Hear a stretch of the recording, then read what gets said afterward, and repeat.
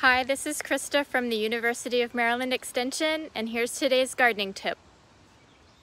This is a native eastern redbud tree, and on this leaf here you can see that something is cutting out these little sections along the edge of the leaf. This is the handiwork of leafcutter bees. They're a type of native bee and a great pollinator.